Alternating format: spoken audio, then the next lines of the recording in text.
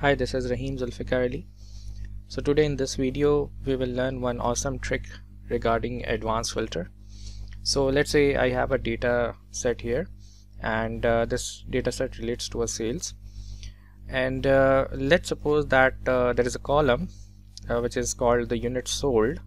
When I filter that and when I open this filter menu, I found that some of the units sold numbers are coming with the decimal. So for example, if you can see 4492.5, 4243.5, and then 3997.5, 3874.5. Again, there are a few more decimal numbers like 3199.5. So what I need to do is I need to filter all the numbers of units sold column with a decimal, and then I need to remove all these decimals from this column as well.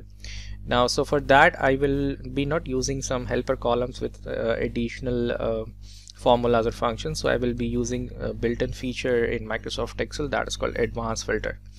Now for doing that, what I need to do is I will insert some rows just on top of my data set, right? And the first cell, this particular cell will be work as a blank as for the field name, and the other will be for the formula. So I will be writing a formula here that is equals to mod and then cell address, which is E6, divide by 1 is not equals to 0. So it will create a boolean value, either true or false, based on the criteria. So it is creating a false, right? So we are using the advanced filter.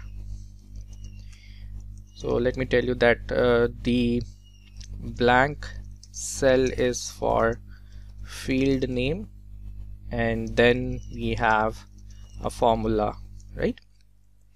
So now next thing is we will quickly go to the data tab, and here you will find in the sort and filter group you will see a button that is called advanced. So click on that, make sure that your entire data set is being selected, right?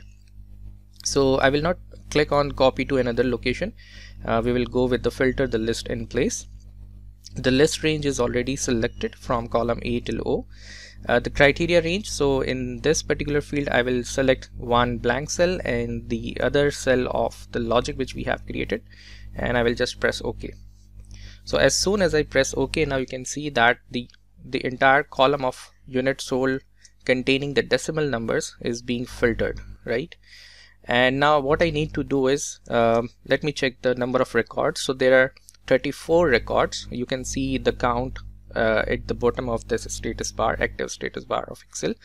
So there are 34 counts, right? And I will select the entire list of units sold with contains of the decimal numbers, and I will press a shortcut key that is Alt semicolon. So what it does is it will just select the visible cells only. You can do it straight away by going to home and then click on find and select, then go to special, and here you can select the option visible cells only. So this is the formal option where you have to navigate from the home tab. Otherwise just select the column and press Alt semicolon. And after that, because you are selecting the visible cells only, right, after that you need to press Ctrl H, which is the find and replace. Now here you can see that as we can see in the observation of the data is that all the numbers with the decimal contains with the same pattern with dot 0.5, right? So in the find what I have wrote 0.5, and in replace with we will leave it as a blank and click on replace all.